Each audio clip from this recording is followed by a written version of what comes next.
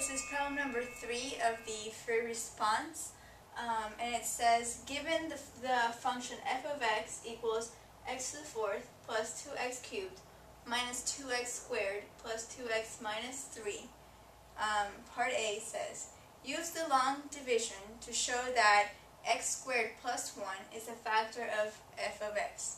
So basically what they're saying is, let's use long division to divide this f of x by this factor.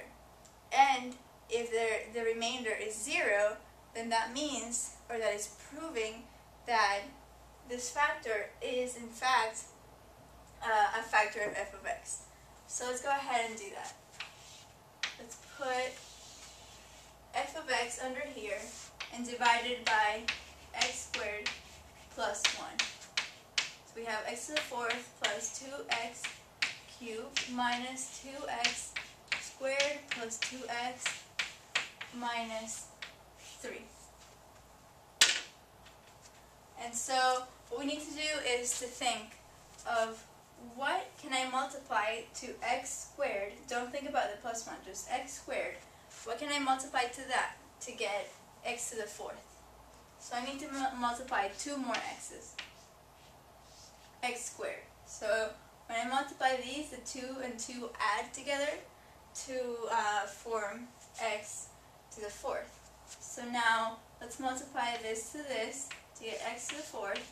Multiply this to the 1 to get x squared.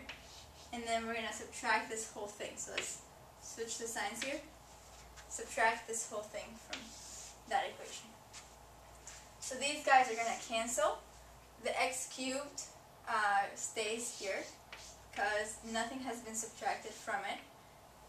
The minus 2x squared minus x squared forms a 3x squared, and then let's just bring down the rest of what we have. Okay, so now we're going to do the same thing to try to form this guy. So what do we need to multiply to x squared to get 2x cubed? So we definitely need a 2, and we also need 1 more x. So notice how you're not trying to multiply to find the negative of this, you just want to find the same value. Okay, so the sign of your multiplication should be the same as the sign of the value that you're trying to find. And then, so we multiply this out to both of these factors to get 2x cubed plus 2x times 1 is just 2x.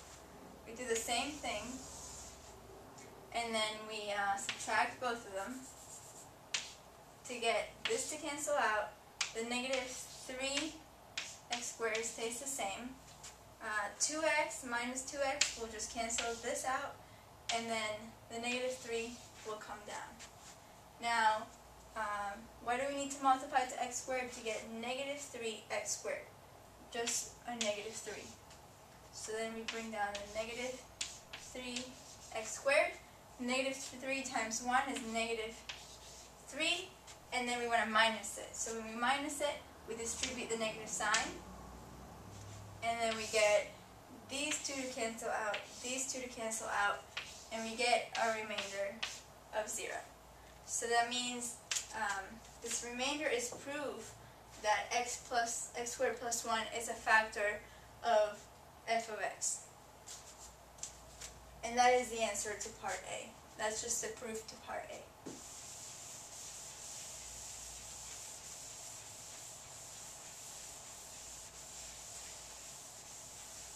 So we're going to use the answer that we got from part A to do part B.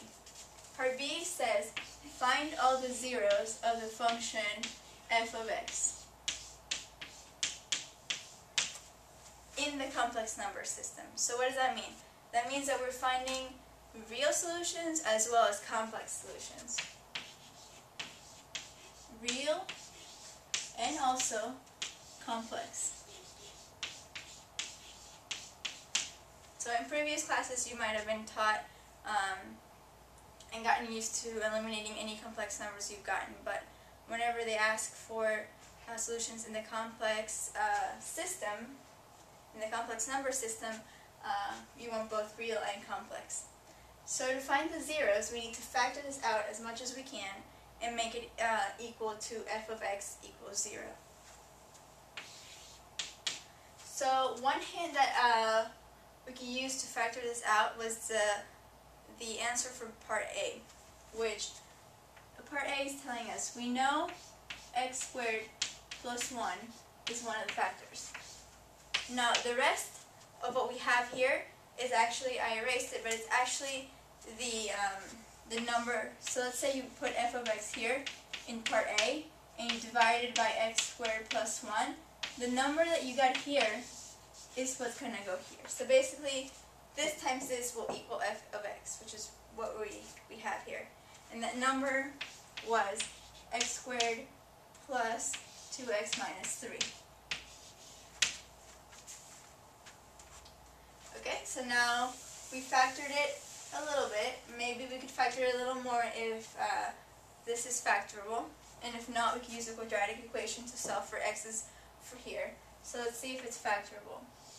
This times this gives me a negative 3, which I can separate into 3 and 1. And I can multiply the 1 by negative to form a positive 2. So if I add these two, I get a positive 2. If I multiply the 2, I get a negative 3.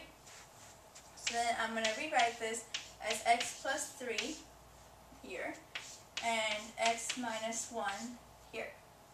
And then the x squared plus 1 that I got from before. So basically to get the zeros, the final thing to do is to set each one of these equal to 0. So let's set the first one equal to 0. We have x squared plus 1 equals to 0. We're going to subtract 1 from each side to get x squared equals negative 1. And now we're going to get the square root of both sides. Remember to write this as plus and minus whenever you take a square root. These will cancel to give me x. And then I get plus and minus square root of negative 1, which is the definition of the complex number I. So this is one of the solutions, is x equals plus and minus I. So that's from this one here. The second solution is going to be when we set x plus 3 equal to 0. And if I subtract 3 from each side, I get x equals negative 3.